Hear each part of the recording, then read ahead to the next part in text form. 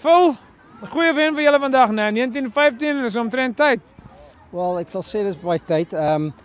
Ons moet sê harde seisoen tot op hede vir ons. Ons gaan nie vingers wys nie. Ons weet die foute lê by ons. 3-4 games in 'n ry wat ons punte verloor het. Ek glo net in stasies van die game maak ons groot foute wat teen ons tel. Ons het hard gewerk daaraan, maar ons weet die foute lê by onsself. Ons het hard gewerk, diep binne onsself gekyk, gedelf binne onsself. Gelukkig hierdie keer het die kooi na ons kant toe geval.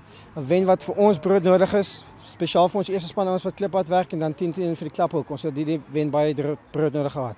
So daai dinge waarvan jy nou praat, voel jy gemaklik dat julle dit vorentoe in die seisoen kan vat? Ja, wel, om eerlikwaar met jou te wees, Goodwood laaste minuut, Collegians skop ons die bal in die paal vas, laaste minuut met 'n punt verloor, ons moes Belwel hier gewen het. Laaste 8 minute oop doellyn, ons laat val 2 balle. So ja, dis rugby en daar's niemand anders om te blameer behalwe onsself nie. Ons kyk diep binne in onsself.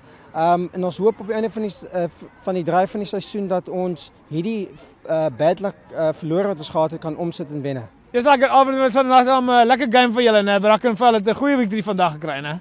Ja, ek weet nie wat daarna in die klubhuis gaan gebeur nie, maar ek dink ons gaan 'n 4 vanaand. Soos ek gesê het, ons het dit nodig gehad en alles beste van die ouens wat dit gedoen het. En dis wat die ouens soek, né? Hulle soek daai tipe motivation en support en dis wat die basics bring. Die ding is ons het so baie supporters hierso wat ons elke naweek support hierso dat soos ek sê die wen. Dis wat die klub maak hierdie. Dis hierdie wat ons nou gedoen het vandag die wen. En dis wat daar binne in die klubhuis gaan gebeur. En vul dit vir julle 'n bietjie teruggevat na die basics natuurlik om dinge reg te maak, maar dit was 'n bietjie bad luck gedurende die seisoen. Natuurlik, ons het altyd daar, jy weet, soos op die einde het ons altyd maar gesukkel en goed om terug te kom op die basiese goed, maar vandag het ons weer teruggestaan. Ons het nou 'n man minder gehad wat nou nie so groot probleem was nie, want die ouens het begin saamtrek as 'n span en dit was vir my goed geweest. Jong, wel, vandag is jy nie net ook die kaptein van die span nie, maar jy's ook die Tata Man of the Match en ons het vir jou R1000 en ek gaan vir julle president John Walker vra om vir jou die check oor te gee. Daar's vir jou R1000 van Tata af. John, you happy with this result, eh? Very happy with the result. We badly need it. R1,000, that's nice for a club rugby player to walk away with that sort of cash. Definitely, definitely. 19-15, we've had a bit of bad luck during the season. Hopefully you can take it forward.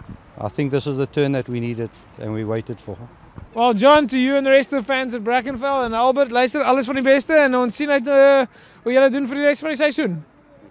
Ek wil nou net hê ons moet nou by my kom nou by die klub nou kom uit. Jong, ek wil jou net verduidelik, jy kan nie die ding in 'n masjien druk nie, né? Okay.